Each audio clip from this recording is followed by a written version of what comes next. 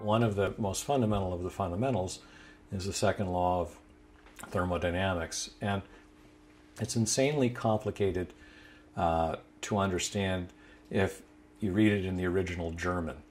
Rudolf Clausius is credited with being the guy, and he talks about entropy, and I don't think anybody really appreciates what entropy is, and so what we're going to do is translate this into something actually useful.